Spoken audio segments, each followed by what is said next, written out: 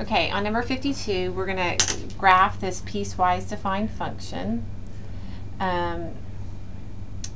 It looks like we have a linear function for x is less than 1. So if I plug 1 into here, I'll get the y value of 2, but I know I'm going to have an open circle there. And then I have a slope of 1, and this is true for all the values less than 1. Like if I put 0 in, that's going to be a value, and I'll have a point. And then like it'll cross here. So this is this linear function with the slope of 1.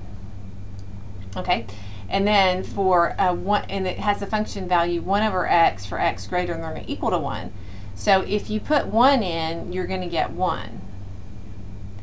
And then like if you put 2 in, you get a half, right? And if you put 3 in, you get a third or whatever. But you know that's that linear function. It has, it's that function that looks like that. It kind of 1 over x has 2 branches, and it hugs the axes, has asymptotic behavior at the axes. So we have a jump discontinuity